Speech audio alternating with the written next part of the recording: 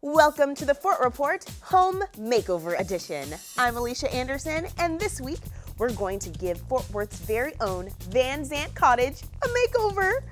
Okay, I'm thinking that first we paint all the interior walls a high-gloss robo-metallic silver and put purple shag carpet in all the rooms. Then we should install a 10-foot TV wall in the living room and, a saltwater aquarium bar next, an underground car garage, and... What? It's an historic landmark? Great. Well, there goes all those ideas. Probably would have gone over budget anyhow.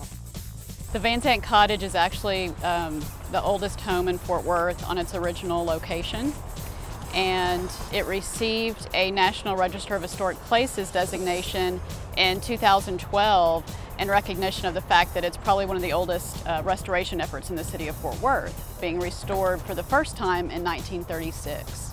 With the help of generous donors, Van Zandt Cottage Friends have raised up to $400,000 to complete this restoration.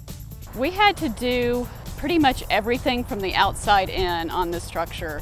Since it was built in the mid-1800s, it was in really horrible condition before the 1936 restoration.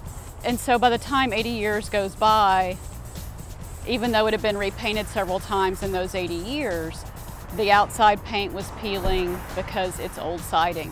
And so we had to replace some siding. We primed the whole exterior, repainted it, replaced the shutters in the style that they were originally built. We had to restore the windows, and then we were able to move to the inside. There's area inside the cottage where we can open a hatch and people will be able to see the original joist going underneath the building that are the logs. So we've supported the foundation over time.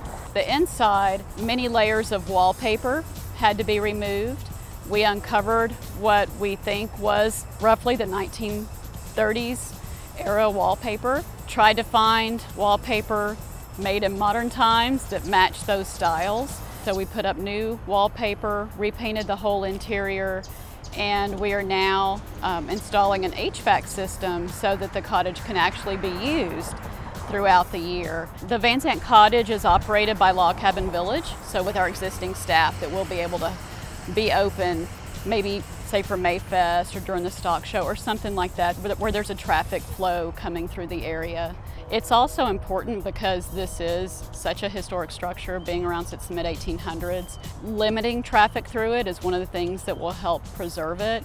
So it's also important that we not have heavy foot traffic through that would further damage the building. Visit the Van Zandt Cottage website from logcabinvillage.org and like it on Facebook. Here's a look at other events happening in and around Fort Worth in the next few weeks.